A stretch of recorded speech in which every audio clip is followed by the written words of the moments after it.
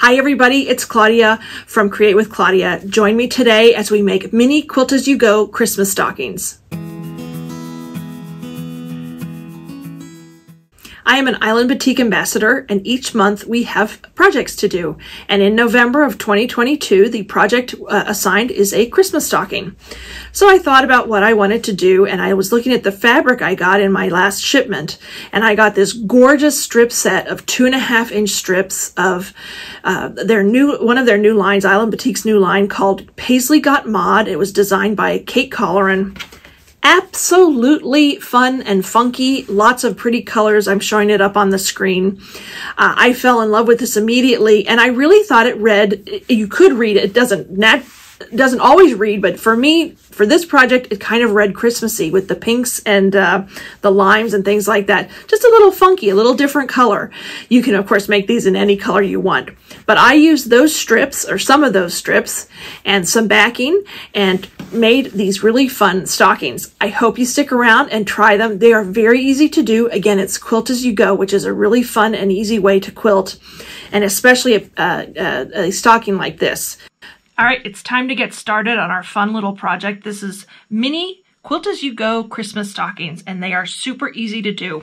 They're nice, they're quilted, they're just perfect for like maybe throw a gift card in there or some money or maybe a little bauble. Hey, every girl likes a little diamonds. Hey, you never know, a pair of earrings or something like that. Anyway, I'm gonna set these aside for now, and I'm gonna tell you what supplies we need. Now the measurements I'm going to give you are this is enough to make at least 2 stockings. Remember, you need 2 sides to the stocking. These are very generous measurements. And you can get 2 nice stockings because you're going to need 2 pieces of this pattern like that. So actually this will probably get you 4 pieces, but you never know. It depends on how you quilt your item and things like that. So you need a piece of backing fabric, the back of the quilt fabric, and it will be about 22 by 18. And again, this is going to give you 2 stockings, generous 2 stockings. Then you need a piece of batting the same size. I'm using Hobbs batting, all natural cotton, which is perfect for this. It's a nice thin batting. You don't want a real thick well, you can use whatever batting you want, but I prefer a lighter weight batting and a thinner batting because you do have a lot of bulk, and since they're mini, they're kind of thick. They're not so big to work with, so I like that thinner batting. And then you need your strips, and you're going to need various strips that are about like 22 inches long or so, depending, again, it all depends on how many stockings you want to make. This is just kind of a general rule, and again, I'm using that Paisley Got Mod collection, and I'm just going to lay these out. Now you'll see it's a little bit longer than the backing fabric, and that's fine. You just want to do that. And then I like to audition them before I start sewing and put them in the order that I want them in. You do not have to do this. You can just do it haphazardly, or if you have a very specific order in mind. See, this one's a little bit shorter, but that's fine, because remember, this is all going to get cut down. So this is going to give me an idea. I might switch it up a little bit, but I have enough, and I even have 2 extras in case I want to change something up. So I'm going to remove these again, and we're going to get started. Well, first I need to tell you the rest of the supplies. So for this, you need maybe 6 to 7, maybe 8 strips that are 2.5 inches wide by about 22 inches, 22 inches. And then you're also, and that's for the quilt-as-you-go part, excuse me, that's for the main stocking part. Now these stockings are lined. So you're going to want a piece of lining, and I've used that same chartreuse green from Island Batik. All the fabrics I'm using are from Island Batik, excuse me. And this is enough for, you're going to need 2 pieces of the lining as well. So for each stocking, you need 2 pieces of lining. And then you're going to need my little stocking pattern, and this one, as you can tell, has been used a little bit. I used it to make those other ones. And you can download this on my website. It's a PDF at www.createwithclaudia.com. And last but not least, I'm going to put this all aside. You need 1 piece of ribbon, well, 2 if you're making 2 stockings, for the hanger. And I cut this about 5 inches long. I have this cute rickrack, this white rickrack, which I thought was perfect, and I have a ton of it left over from a project, so I've been trying to use this up. Alrighty, so here we go. This is my backing fabric for the Quilt-as-you-go. I'm going to lay it on. Now, it's batik, so it's hard to tell which side is the right side, but you want to put the the wrong side facing up. Well, that would have been good if I said that wrong. The wrong side should be facing up because you're not going to see that part. Then you're going to line up your batting on top, very easy, and smooth it out. I'm not even worried about these sides. Again, this is all going to get cut up quite a bit. So there is a little bit, you know, you do lose a little bit of fabric this way. And then we're going to start. So I smooth it out really nicely. I've pressed everything nicely. I make sure the back is nice and smooth as well. Get rid of any threads. So you're going to start with your first strip. And you are going to lay that down. And let's, you know what? I'm in a polka dotty... I'm going to start with this one this time. You want this to be face up. So the right side of the fabric is going to be facing up. And that is this side. And you're going to line that up with the bottom of your rectangle. And I smooth it down. And then I will pin just so it doesn't slip. I love Quilt-as-you-go projects like this. They're really easy to do and saves you a lot of time. So you're going to do that. And then you're going to pick another strip. So what do you guys think? Maybe we'll go for some really bold pink. I am loving this collection. Is so pretty. So the next thing you want to do is you're going to put this strip on top of this one, right sides facing. So you want those right sides to face, and you're going to line it up on that top edge. And again, you're just going to pin it down. I do a lot of smoothing in this project just to make sure nothing's shifting. And then you're just going to sew along that top edge, 1/4 inch seam allowance. Very easy to do.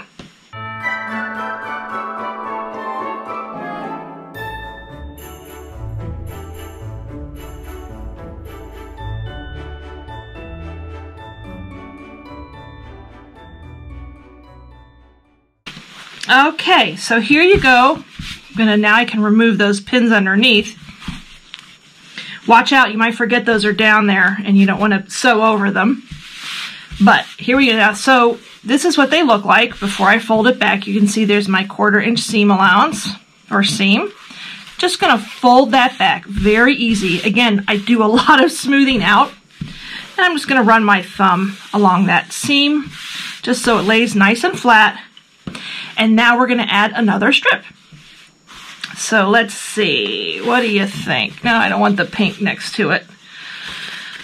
How about this? I like that. That's got that those fun pink pops. So again, right sides together. You're going to line it up now with this top edge. Very easy. And you're going to pin it down.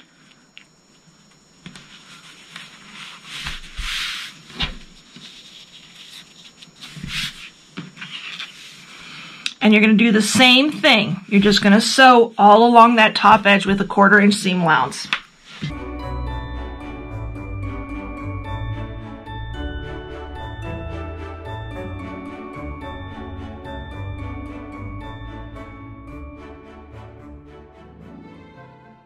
All right, here's the next strip.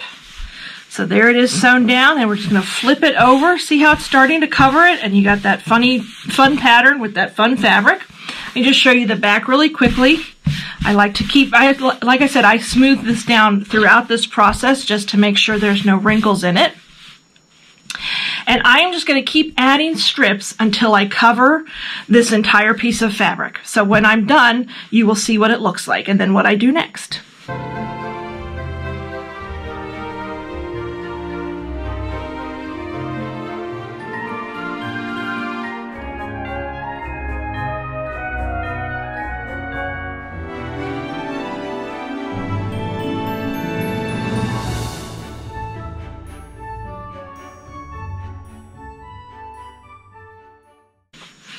Alrighty, so here is my piece of Quilt-as-you-go fabric. You can see here's the back, nice and smooth, a little bit of extra thread there. I'll chop that off. But here we go, nice and smooth, nice and pressed. At this point, I will take this over and press it, actually give it a nice press before I start, because you're gonna need to cut out your shapes in a little bit. However, before we do that, now this is fully quilted, so you don't have to do anything else with this. I like to add a little bit of extra quilting, just to add a little decoration. Here, you can see it up close, hopefully. What I'll do is in a contrasting thread, I use this really pretty Aurifil thread. It's like a teal green. I'm just going to sew a stitch right down the center of all of these lines. Very easy to do, and it'll just add a little, I think it adds also, not only does it add some pretty decoration, it adds some extra stability to that fabric. 2.5 inches is kind of wide, and again, you don't have to do this step, but I think it just adds a little extra something to it. So again, I'm just going to take this and sew down the center, and I'm not even going to measure, I'm just going to eyeball it. You could easily put in some decorative stitches. In fact, I might try that. I don't do a lot of decorative stitching, but it would be really fun on this one. So I'm going to do that, and then when I come back, I'll show you the next step.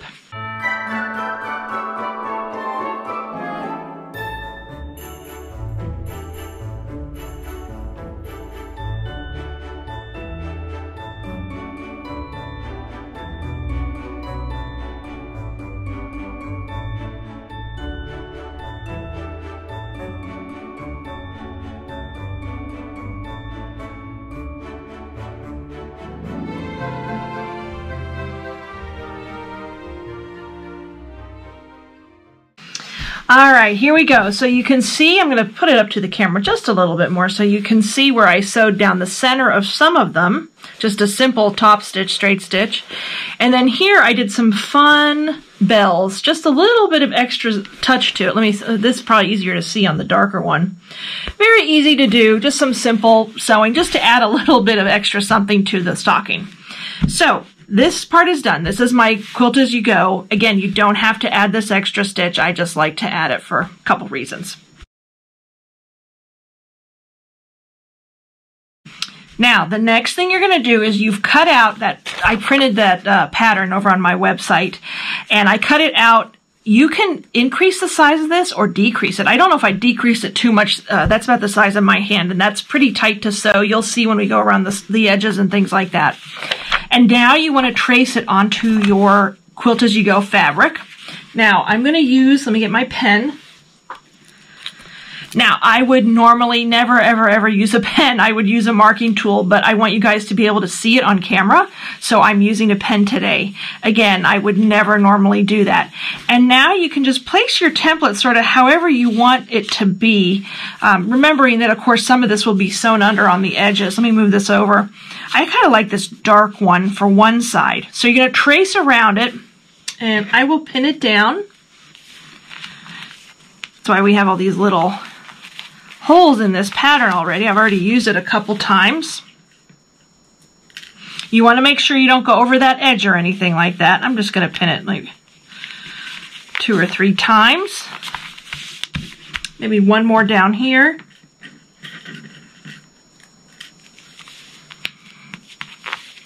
What I like to do when I make, these are so fun and easy to do, and it's really fun if you do a whole bunch at one time. You can make a big piece of this. You can kind of adjust your strips and everything and make a really big piece and just make maybe, 4 or 5 or 6 at a time. These are great for holiday gifts. They're also cute for your house, let's face it. Or you can even put them on your tree. They're small enough that you can put on your tree. But they're great to give. They're sort of like a built-in wrapping paper. But anyway, so now I'm going to take my marking tool. Again, normally not a pen, but for you guys I am, so you can see it. And just carefully make sure to get it started. Just mark around the outside of your template. You might, for stability, want to print that template out on cardstock if you have it. I thought of that after I printed this, so I'm going with this because it works.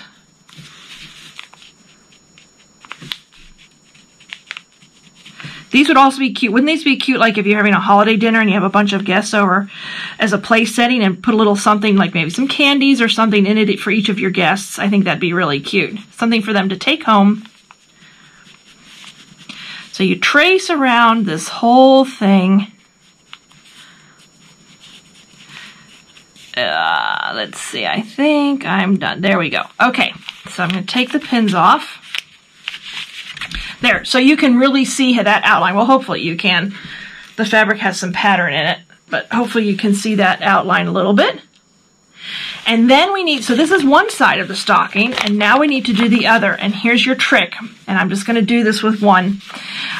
You want to flip that pattern over. If you do them both this side, then you're not going to get, you'll get the back side of your fabric because you're going to sew these two edges together. So always flip that over when you're doing the next one. And let's see, maybe on the other side, do a little different on the other side. I'm making these really widespread just so I can show you how to do this.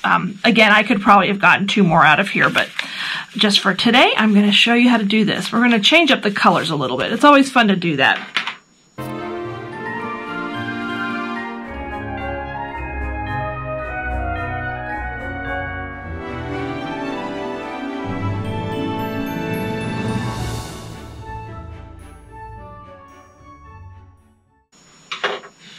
All right, here we go. Here's the second one. And there you can see it maybe a little bit better. There you can see my 2 traced patterns. And now I'm going to cut these shapes out. You want a nice heavy duty, because you're cutting through 3 layers, you want a nice heavy duty pair of scissors. I love my scissors. I got these from my mother-in-law years ago, and no one is allowed to use them except for me. Love these scissors. And I'm just going to start with one, and I like to cut just on that line, and especially because I used pen in this case, I'm definitely going to cut on that line so that it doesn't get, so it gets hidden when I sew it together.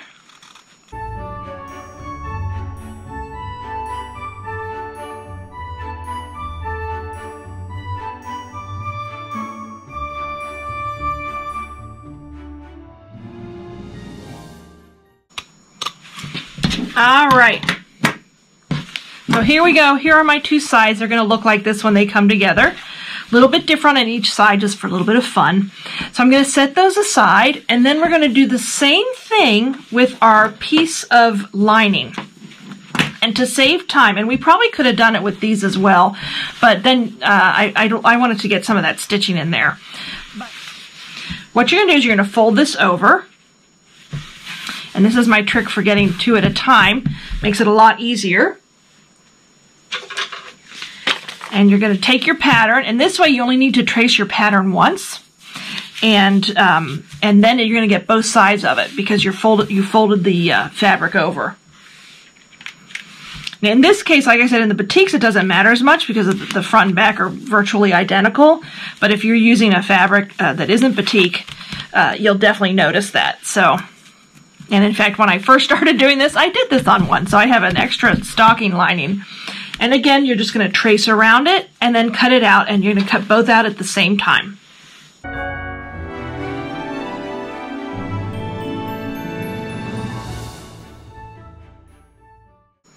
Just to let you know, before I cut these out, you see how they trace it. I'm going to pin these 2 layers together just so they don't slip when I'm cutting them out. So I get the same size.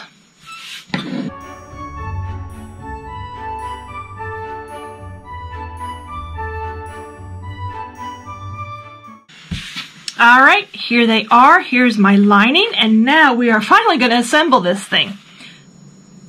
Okay, so the first thing, here's my 2 linings, and these 2 pieces I cut out. We need to add this ribbon.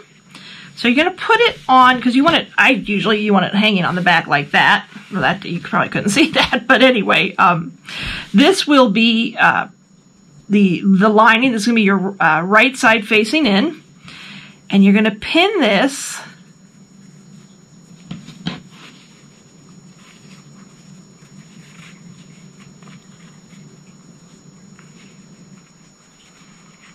You're going to pin this in this corner about an inch or so in from the side, and we're going to sew over that. It's always a little fidgety. There we go. And then you're going to put this is the one side, you're going to put this right sides together with the right sides of the lining. You're going to line up this top, because what we're going to do right now is sew a 1/4 inch seam allowance on the top only, okay? And that's going to sort of secure down that ribbon that's holding it down. And I just pin here. If you watch my videos, I'm notorious for not pinning, but in this case I will. I don't want my pretty stocking to slip. And you're just, again, going to sew on that top edge. You are going to back stitch over that, the ribbon where it is, just to make sure it's secure.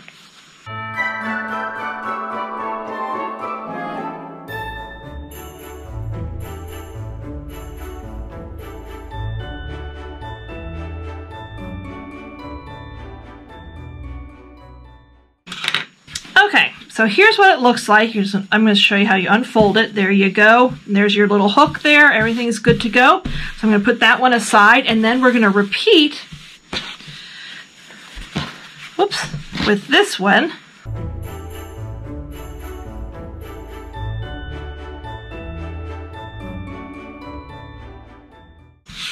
All right, so now you have two pieces that look like this. I don't know what they look like, bike handles or something, or maybe like a video game console, one of those things. But anyway, so the next thing we're going to do is we're going to be sewing these together. So you're going to place them right sides together. Very important. You want to pin at that seam, making sure it's nice and even, because that's going to be your opening, and you don't want that all wonky. And you're going to pin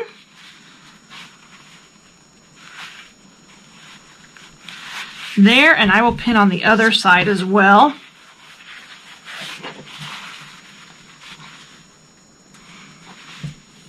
You will have some bulk when you're sewing. In fact, I'm going to repin that other side so it's sort of folded over and nests a little bit. It's hard with the batting. This is a thicker project here when you're sewing the whole thing together, but that's okay. Let me do that again here.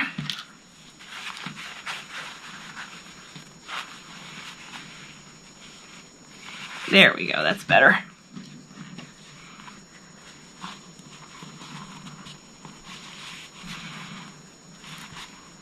Tough to get through. There we go. Whew.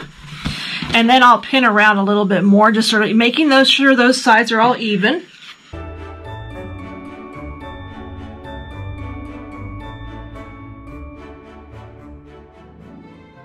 You want to keep an opening on the lining side.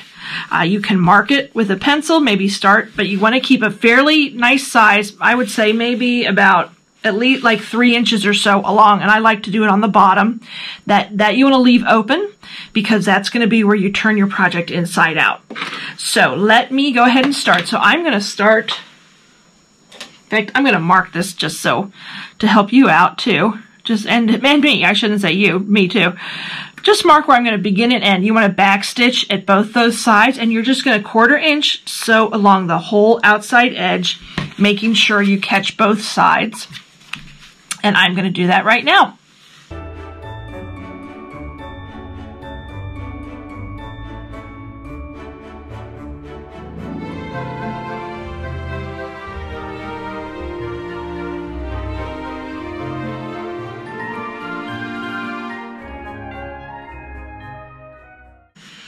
All right, so here we go. I have sewn around the whole edges. I'm just going to double check. You know what? I'm going to sew that just a little bit inside. You can see. Let me put it up to the camera. Hopefully you can see it. I barely caught that edge. So because we have to turn it inside out, you have to mess around with it a little bit. I'm just going to really quickly run over that a little, maybe bring it in a little bit more so it's a little more secure. And then what we're going to do, you can see where I left my opening. And you definitely want to back stitch in both those corners, because there's going to be a lot of manipulation here. When I come back, I'll show you how we turn it inside out. Okay, very easy fix. I didn't even tear out the other stitches. I just sewed around it a little more. All right, so now comes the fun part. And you might want to get like a chopstick or some kind of a turning tool. I'm going to use the eraser side. Don't use the pointy side. Use the eraser side of a pencil. That's very high tech. And you are just going to start pulling this through.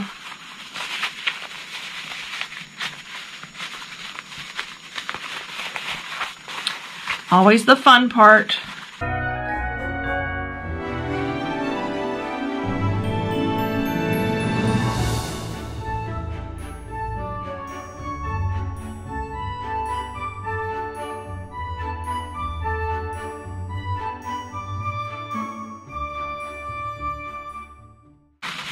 All right, we're getting there. You can see the little toe here. I'm going to push that out a little bit more. You might need to use your fingers.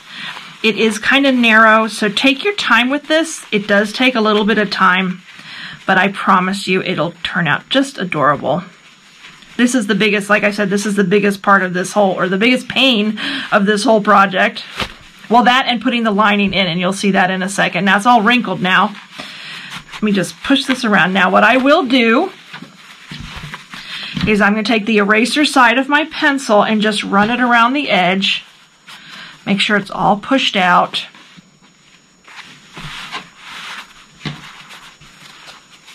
Sometimes you miss those little nooks and crannies, especially on the stocking side, on the out, you know, the padded, the quilted side.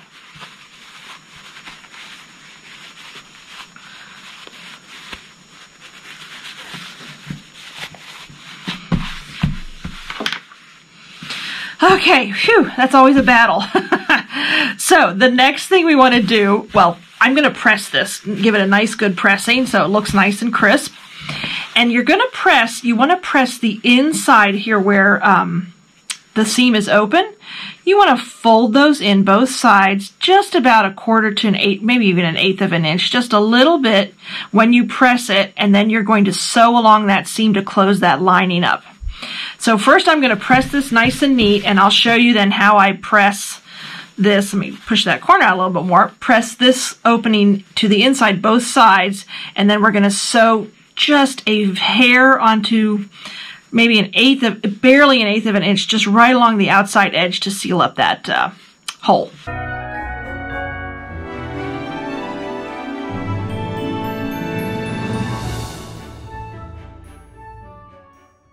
All right, there it is, my little stitch. I'm just going to cut off that little thread there. Anything else?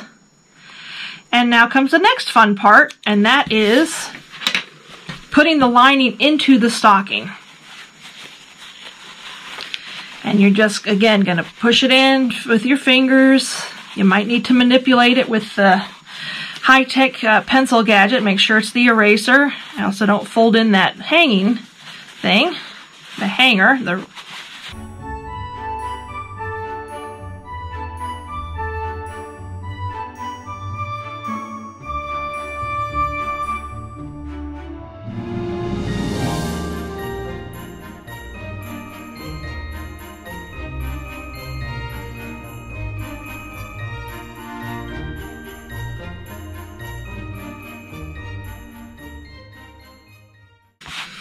All right, I'm going to give this one last press, only just to keep it nice, because when you handle it so much and manipulate it, it gets all wrinkly. There we go, pressed. It is ready to fill with all kinds of goodies. Ta-da! There is my little mini quilt-as-you-go Christmas stocking. They are so much fun to make. You can make them in all different patterns. This one I actually have two different ones on each side. This also, one of them I tried, this one I tried to match up a little bit. It's totally up to you. You could make, depending on how you cut out your stocking shape, you know, you could shape them any way you want. But the pattern is on my website, www.createwithclaudia, and I'm kind of in love with these. All right, so what did you think? Here again is my stocking one more time. Here's how it's going to hang. Here's a couple others. You can see the different colors. I'm kind of loving these. I'm going to make a bunch more. I think they're great. They actually are wide enough you can throw a gift card in here. So if you have a gift to give to somebody, throw a gift card in there, or some money, or some bling. You know, I wouldn't mind some bling in a little stocking like this. Maybe I should give this to my husband. Anyway, or candy if you just want a little something, something. But these were really fun to make. I hope you give them a try. Make sure if you do, I'd love to see your versions of them. If you post to social media, make sure to use the hashtag #CreateWithClaudia so I can see them. I love seeing people's versions of items that I make.